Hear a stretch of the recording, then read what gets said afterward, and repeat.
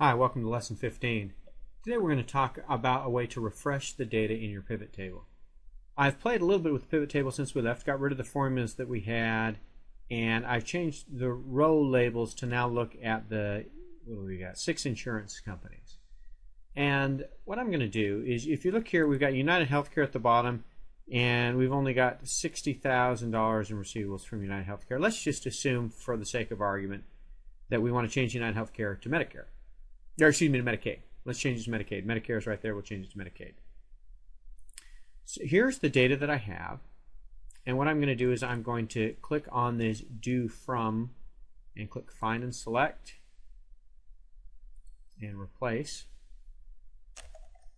UHC with Medicaid. Replace all and close. So you would expect that when I come back over to Sheet 1, I would see Medicaid right there, and I don't. And the reason is that pivot tables are set to not refresh constantly or look back at the initial data constantly. A lot of times pivot tables run on a network to a server where you don't want to be bringing the data over all the time. It may not change very often. And so what you want to do is you want to have an ability to refresh or get new data on demand. And here's how to do it.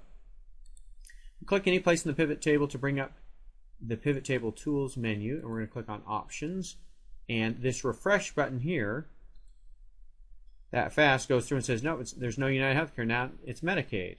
And if we come back, replace,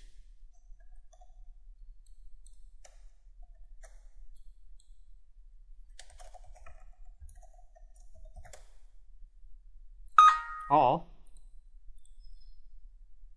I'm still at Medicaid until I refresh. And so it's critical to know whether your data is current or whether you need to refresh. I'll show you one more trick while we're talking about refreshing data. This button up here will refresh on demand. Anytime you want to, you can click that button and it will look at live data, whether that live data is sitting in your spreadsheet like this or sitting out on the server in SQL or some other environment.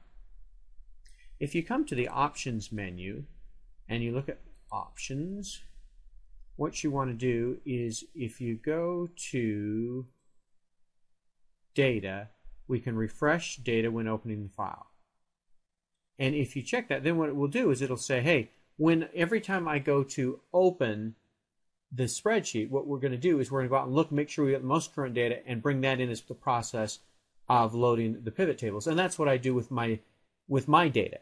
I go through and set Excel so that every time I load it, I go out and get the most recent data, and then I don't refresh any more frequently than that, because I know every time I open it, I've got current data, and if I ever needed to, I can always click this refresh button and get the most recent version of the data.